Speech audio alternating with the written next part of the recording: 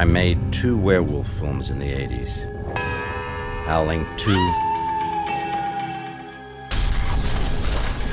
Howling 3. When I discovered werewolves behind the Iron Curtain,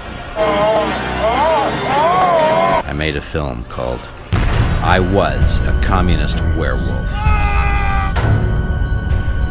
I did not know that werewolves were real until I went behind the Iron Curtain.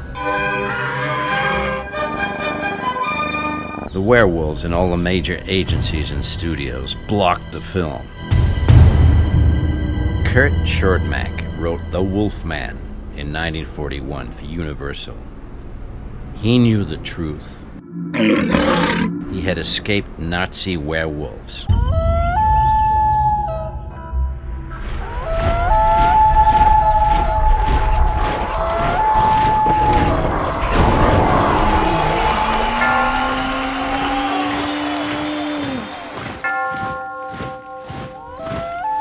Now I can tell the truth for the first time.